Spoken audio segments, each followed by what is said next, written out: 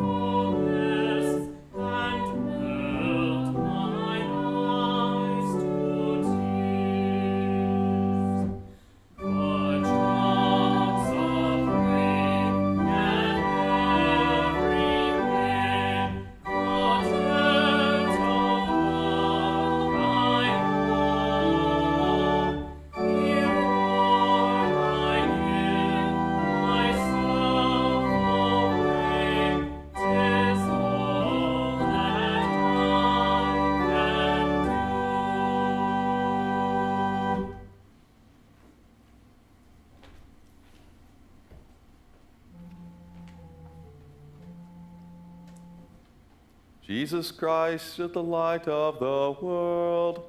The light no darkness can overcome. Stay with us, Lord, for it is evening. And the day is almost over. Let the light scatter the darkness. And illumine your church. Joyous light of glory, of the immortal Father, heavenly, holy, blessed Jesus Christ, we have come to the setting of the sun, and we look to the evening light. We sing to God, the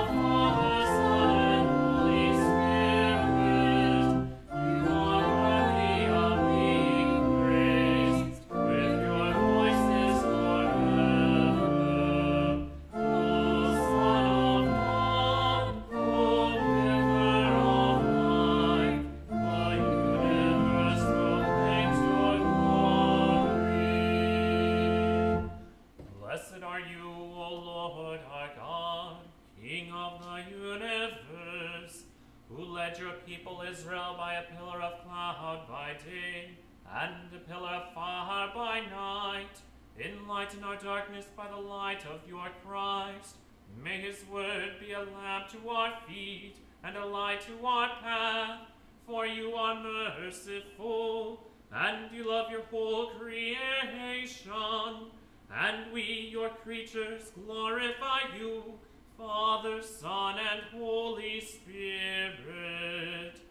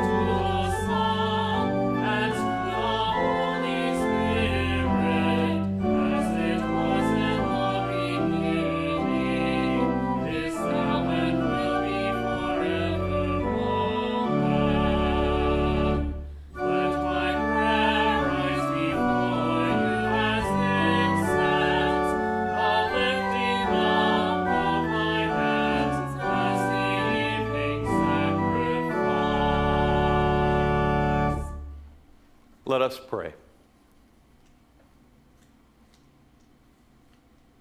Let the incense of our repentant prayer ascend before you, O Lord. Let your loving kindness descend on us, that with purified minds we may sing your praises with the church on earth and the whole heavenly host, and may glorify you forever. Amen.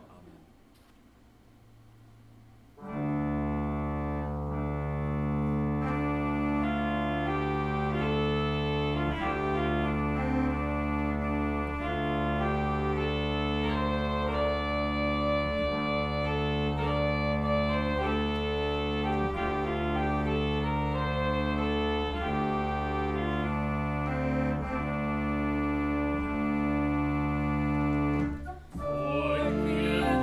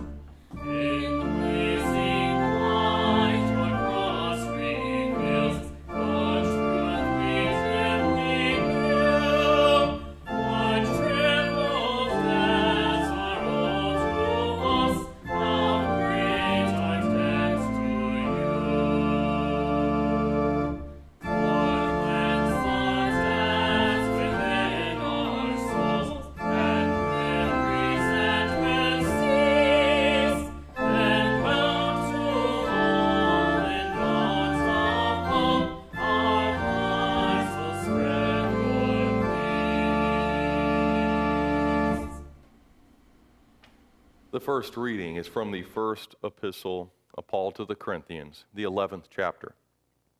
In the following instructions I do not commend you, because when you come together, it is not for the better, but for the worse.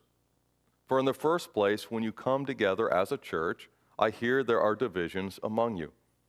And I believe it in part, for there must be factions among you, in order that those who are genuine among you may be recognized. When you come together, it is not the Lord's Supper that you eat. For in eating, one goes ahead with his own meal. One goes hungry, another gets drunk. What? Do you not have houses to eat and drink in? Or do you despise the church of God and humiliate those who have nothing? What shall I say to you? Shall I commend you in this? No, I will not. For I received from the Lord what I also delivered to you, that the Lord Jesus, on the night when he was betrayed, took bread. And when he had given thanks, he broke it and said, "This is my body, which is for you. Do this in remembrance of me." In the same way also, he took the cup after supper, saying, "This cup is the new covenant in my blood. Do this as often as you drink it in remembrance of me. For as often as you eat this bread and drink the cup, you proclaim the Lord's death until he comes." O Lord, have mercy on us. Thanks be to God.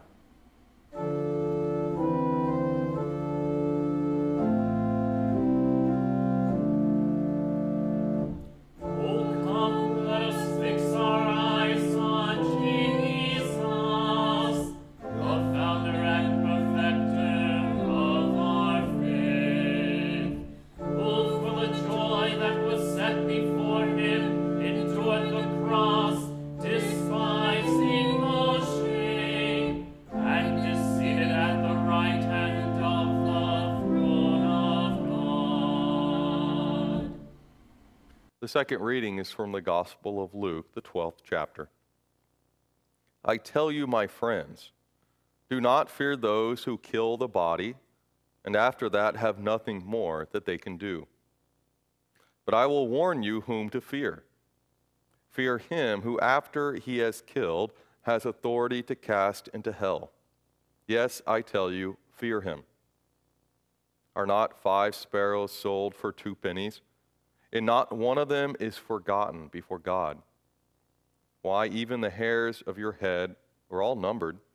Fear not, you are of more value than many sparrows. And I tell you, everyone who acknowledges me before men, the Son of Man also will acknowledge before the angels of God. But the one who denies me before men will be denied before the angels of God.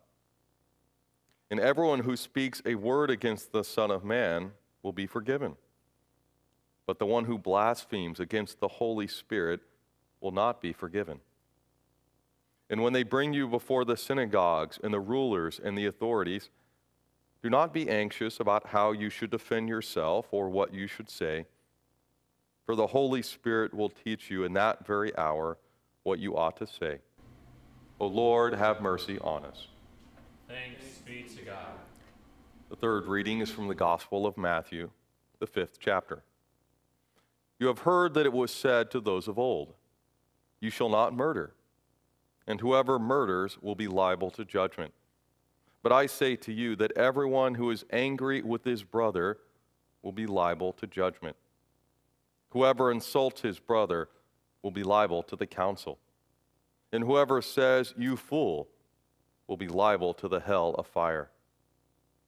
So if you are offering your gift at the altar, and there remember that your brother has something against you, leave your gift there before the altar and go. First, be reconciled to your brother, and then come and offer your gift. Come to terms quickly with your accuser while you are going with him to court, lest your accuser hand you over to the judge, and the judge to the guard, and you be put in prison. Truly, I say to you, you will never get out until you have paid the last penny. O Lord, have mercy on us. Thanks be to God. In many and various ways, God spoke to his people of old by the prophets. But now, in these last days, he has spoken to us by his Son. Grace, mercy, and peace be to you from God our Father and our Lord and Savior Jesus Christ. Amen. For in the first place, when you come together as a church, I hear that there are divisions among you. It hurts to hear of division right now, doesn't it? Because many of us are divided against our will. But yet, we see this all the time, not just physical division, but spiritual. People routinely get offended because not everyone can commune at this altar without first teaching, instruction, and agreement in God's Word. But now parts of society have been closed off for a time. We cannot do everything we want. We cannot go to all the places that we choose. We might be separated from family, friends, from serving in our vocation. Separation is painful, but it is also real. And we certainly do not want to hear about death right now, but we need to. In fact, it has been ordained by God. For as often as you eat this bread and drink this cup, you proclaim the Lord's death. We proclaim his death because Christ is alive and he is coming back. And then this world, with all its disease and sickness and death, will be destroyed forever. And so the coronavirus cannot win, even if it takes your body right now. For our hope is not in avoiding something we can't see. It is trusting in Christ, who already died for us. For his death is our victory over fear and over guilt. So don't fear death or what happens to your body. Christ's holy body was offered in your place, opening up free access to God the Father. Whoever believes these words has exactly what they say: forgiveness of sins. Our Lord removes fear and guilt by taking away our sins and declaring us holy to God, so that death has no power over us. Because in Jesus' resurrection, there is hope for the dying. And we are all dying, after all infected with disobedience and rebellion against God. But life in Christ is more powerful than death. For our Lord is coming back for us to destroy death forever. Where there is forgiveness, death cannot separate us from Christ. The division Christ would have us most concerned about is not the 6-foot rule. It's not physical at all. It is spiritual. For we are to be united in his word in holy faith, confessing God's truth, encouraging one another. For in the first place, when you come together as a church, I hear that there are divisions among you, and I believe it in part. For there must be factions among you in order that those who are genuine among you may be recognized. This is why we have so many churches, so much division within Christianity. We do not all follow Christ completely and fully. Some compromise in order to please others, in order to attract sinners by worldly enticements, in order to make Christianity more reasonable to them. But to teach what helps people get along right now and come together is not God-pleasing. Or to treat communion like a community potluck is to deny Christ in what he has said and who he is. for his divine teaching and the meal of his body and blood are worth more than heaven and earth. For the Lord's will counts more than the opinions of this world and more than the lives of us all. Our unity in Christ gives life, not just on earth, but eternal life with God forever. But there is only death in our ideas, in our judgments, in our motives, because we cannot love God in them.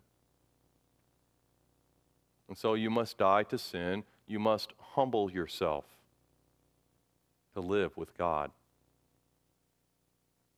So don't live by what others say. Be right with God in Christ and serve him alone. For in Christ we do not even have to fear death. Follow me, he invites. I will not lead you astray, even if you have to walk through the valley of the shadow of death. Fear the true God. In that way, you don't have to live and die based on the latest news reports, your friends' emotions, or the condition of your own health. For God's acceptance is better than the world's rejection. I tell you, my friends, do not fear those who kill the body, and after that have nothing more that they can do. But I warn you whom to fear. Fear him who, after he has killed, has authority to cast into hell. Yes, I tell you, fear him.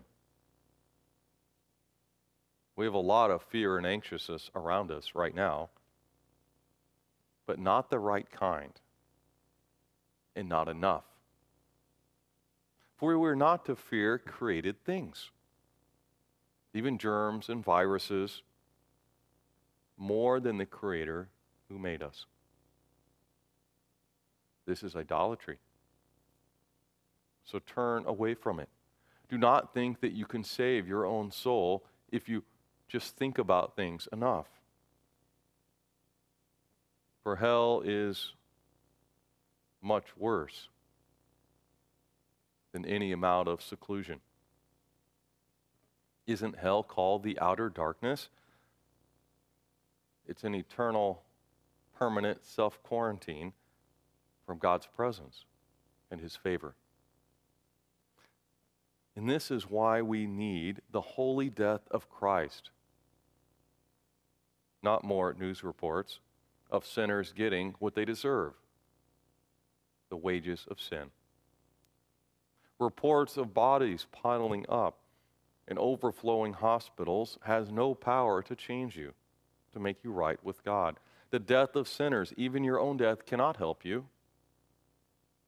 But you were baptized into the death of Christ, the only begotten Son of God, who already died and rose. And his death is stronger than all earthly death. And now you are too. Whoever believes these words has exactly what they say, forgiveness of sins. We're to believe forgiveness and victory over death is ours right now. For the Lord offered his own body and blood to his Father for your sin. He paid the penalty of death with his blood, with his death, to free you. And so now you are right with God. Everything is right, including you. For God has not destined us for wrath, but to obtain salvation through our Lord Jesus Christ. Do not fear what happens to your body. Haven't you already died with Christ? For you were baptized to live forever, to be free to God, to be motivated by love. For Jesus cannot die anymore, and neither can the one who hopes in him. So our unity is not just getting together physically, being in one big group. We know when that happens, that sin overtakes all groups and families and gatherings. Even in congregations, too, we see anger and frustration and sin boil over. In large groups where there is no law, fear and panic and mob mentality can take over. And these are not signs of fellowship. Fellowship has to do with God, not just us and our thoughts and opinions. True unity is having the same Spirit of Christ. One God, Father, Son, and Holy Spirit. It is not living in fear of earthly things, but loving and confessing the one true God. For we are called to be united together in the source of life, God Himself. For faith is living by this hope that this world is not our home. The grave is not our final destination. So we don't have to live in selfishness or darkness or social distance ourselves from God anymore. He's come to us in Christ. For Christians are to live, to walk by the Spirit, dying to their sin, holding to the truth of Scripture against error, even when it's unpleasant or it means persecution. So human division, being separated, is not the worst thing that can happen. The worst thing is a fake unity. It is losing hope in Christ. That is our greatest danger that we face in this world. There must be factions among you in order that those who are genuine among you may be recognized. This spiritual division shows that we have unity with God and we are not trying to please men.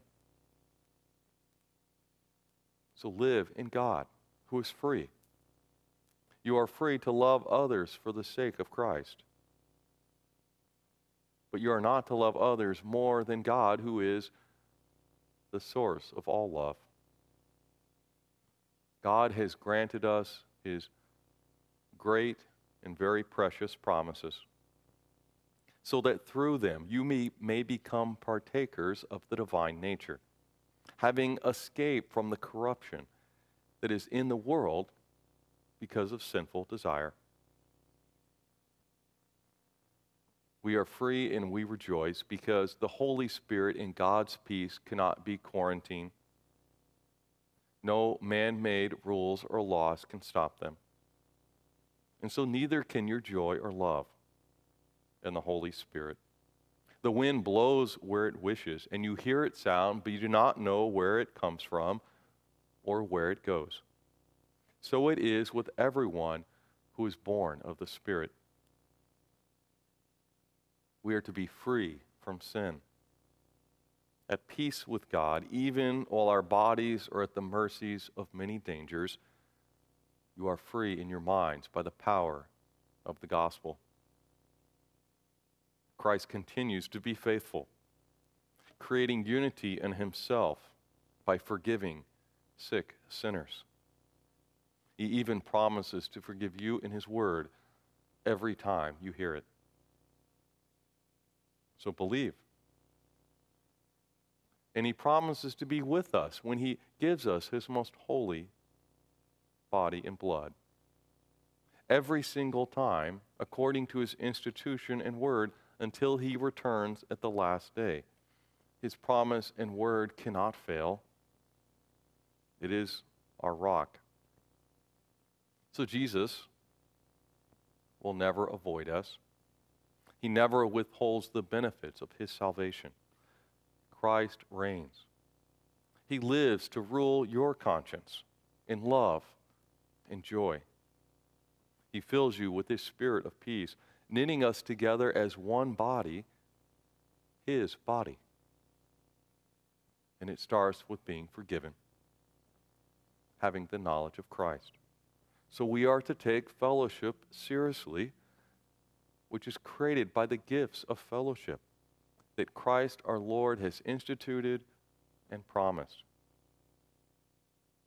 And this matters more than other people. It matters even more than our own body, which has already been saved. Because we have the body of Jesus, dead and now alive, and offered to us in the Holy Supper. Amen. The peace of God, which passes all understanding, guard and keep your hearts and minds in Christ Jesus. Amen.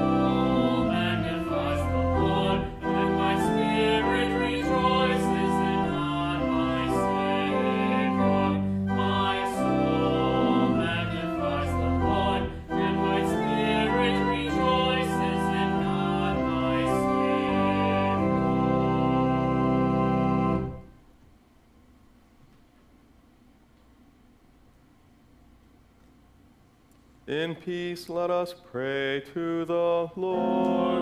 Have mercy.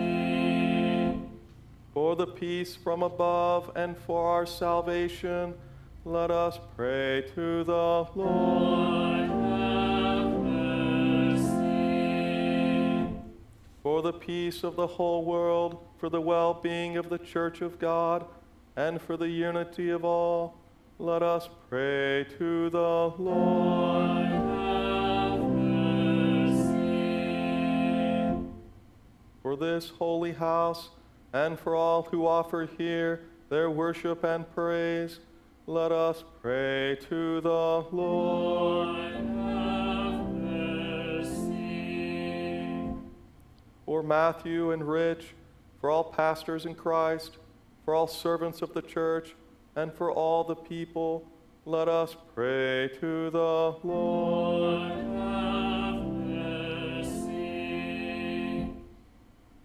Donald, for all public servants, for the government and those who protect us, that they may be upheld and strengthened in every good deed. Let us pray to the Lord. Lord, have mercy. For those who work to bring peace, justice, health, and protection in this and every place, let us pray to the Lord. Lord, have mercy. For those who bring offerings, for those who do good works in this congregation, those who toil, those who sing, and all the people here present who await from the Lord great and abundant mercy, let us pray to the Lord. Lord, have mercy. For favorable weather, for an abundance of the fruits of the earth, and for peaceful times, let us pray to the Lord. Lord, have mercy. For our deliverance from all affliction, wrath, danger, and need, let us pray to the Lord. Lord, have mercy. For healing, deliverance from those who are sick and those who care for them, for those who are isolated, that they may be given consolation in your spirit, let us pray to the Lord. Lord, have mercy. For the faithful who have gone before us and are with Christ, let us give thanks to the Lord. Thanks be to God. Help, save, comfort, and defend us, gracious Lord. Rejoicing in the fellowship of all the saints, let us commend ourselves, one another, and our whole life to Christ our Lord. To you, Lord. O God, from whom come all holy desires, all good counsels, and all just works, give to us, your servants, that peace which the world cannot give, that our hearts may be set to obey your commandments, and also that we, being defended from the fear of our enemies, may live in peace and quietness. Through Jesus Christ, your Son, our Lord, who lives and reigns with you in the Holy Spirit, one God, now and forever. Amen. Taught by our Lord and trusting his promises, we are bold to pray. Our Father, who art in heaven, hallowed be thy name. Thy kingdom come, thy will be done, on earth as it is in heaven. Give us this day our daily bread, and forgive us our trespasses, as we forgive those who trespass against us. And lead us not into temptation, but deliver us from evil. For thine is the kingdom, and the power, and the glory, forever and ever. Amen. let us bless the Lord. Thanks be to God. The Almighty and merciful Lord, the Father, the Son, and the Holy Spirit, bless and preserve you.